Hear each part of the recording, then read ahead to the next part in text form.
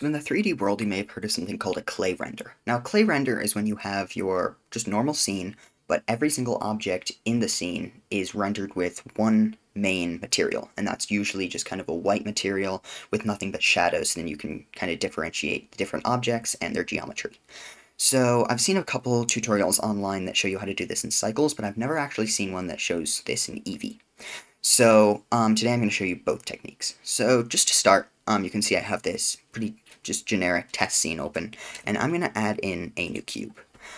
This is just for the purposes of creating the material. So I'm going to go over to the shading tab and center up on this cube, and add in a new material called clay.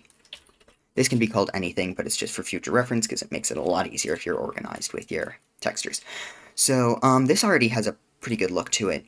You can see how it's kind of that clay look, but I'm just going to increase the roughness here and add in an ambient occlusion node. So I'm going to plug that into the base color, and we don't need so many samples, so I'm just going to reduce that to like 7 or something.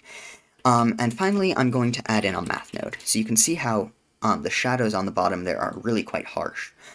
So if I go ahead and multiply this and clamp it, and multiply it by something like 2 or something, you can just see how it takes those shadows and kind of brings them out, but then this multiply value makes it so it's just not too harsh. So we can go ahead and delete this cube now that that material is created, and we're going to want to go over to the View Layer Properties section right here. And if we scroll all the way down to the bottom, you see something called Material Override. And if we click on that, you can select the clay object, and you can see that right there is our clay render. So everything is kind of given that one material that we created over on that cube. So now if we render this image out, okay, a minute of rendering and denoising later, and here we are, and here's our final image. So now that we've learned how to do that in the Cycles render engine, I'm going to touch upon the part of the tutorial that most people on the internet actually haven't talked about, and that is how to do a clay render in EEVEE. So you can see if we go over here and change the render engine from Cycles to EEVEE, the clay render totally goes away.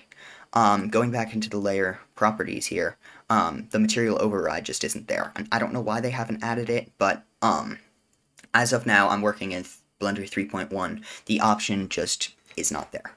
So we're actually going to have to use like a little method that isn't technically accurate, but it's the closest you're going to be able to get if you want to do a clay render in EEVEE. So you're going to want to go up here and go to the viewport shading option, and you can see that already gets us halfway there.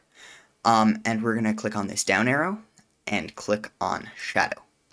So although this isn't technically responding to the lighting setup I have in here that I set up for the Cycles render, it does give us semi-accurate shadows based on where objects are interacting and all that stuff, and that's going to be based off of, this lighting setup that we have set up here. So you can choose between studio light or this setup or that setup, and you just have a few different options. So it just comes down to whichever one you think looks best.